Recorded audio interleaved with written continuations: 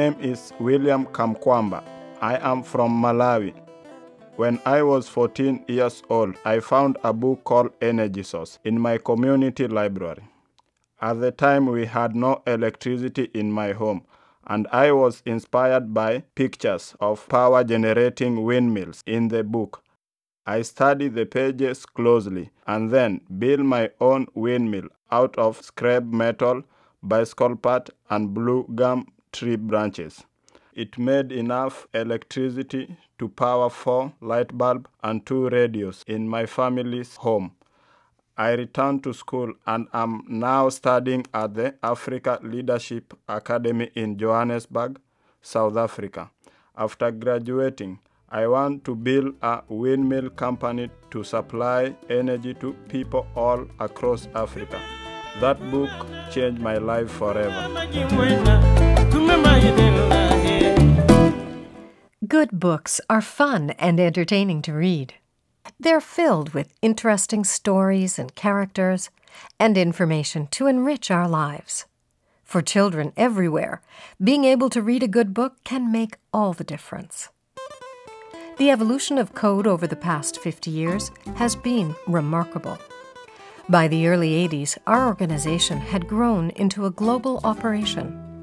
Canadians were donating tens of thousands of books to our depots from coast to coast and shipping them to more than 80 countries every year.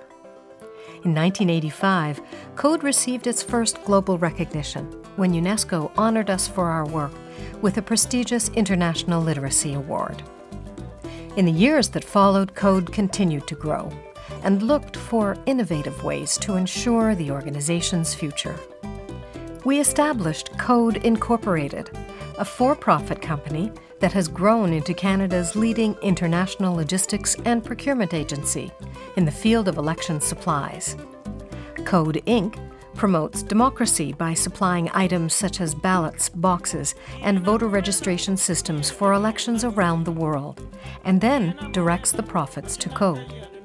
In 1987, we started the Code Foundation as an endowment fund to manage and invest bequests and other planned gifts to our organization.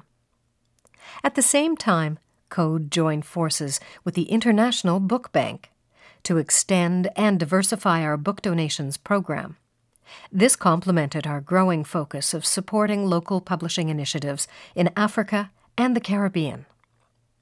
Code was now supporting the local production of books, magazines, and newspapers in 26 languages around the world. We were working closely with local education organizations to support interactive learning environments and helped our partners to distribute relevant books to local libraries and schools at little or no cost. We worked with teachers and librarians to successfully promote reading and writing in real classroom settings and supported authors, illustrators, and publishers at every link in the book chain. I worked in the education sector in Tanzania for years. It was always a challenge to get children excited about learning.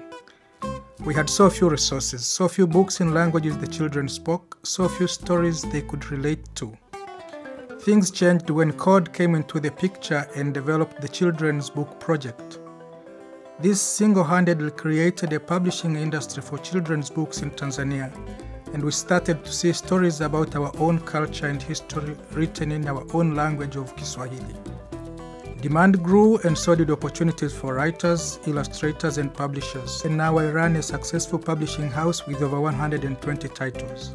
Code was making an impact back home in Canada, too.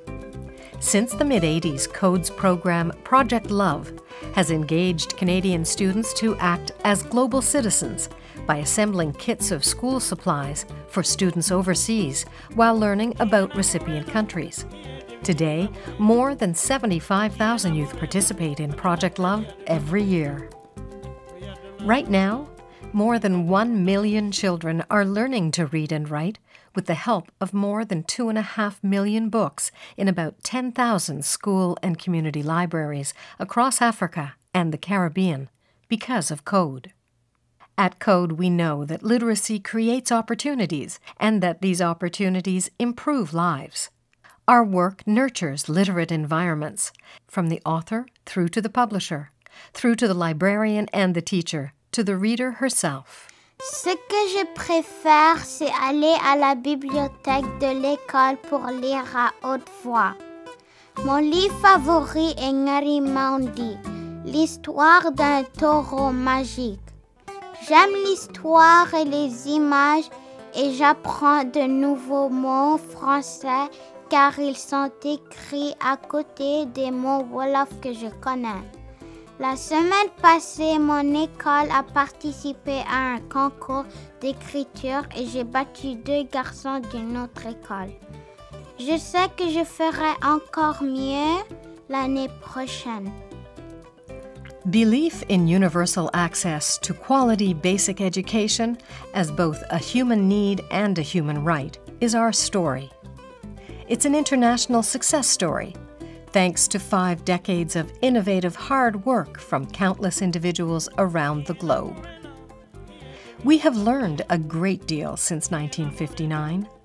Over the next 50 years, we will continue to support the right of all children, every girl and boy in the world, to learn to read and write and to attend school. We will continue to help create environments where the quality of education gives children a real chance to excel, to believe in themselves, to prove who they are and what they can do. Code, celebrating 50 years of development through education. If you can learn to read and write, you can learn to do and be anything. That's the idea behind Code. Learn more at codecan.org.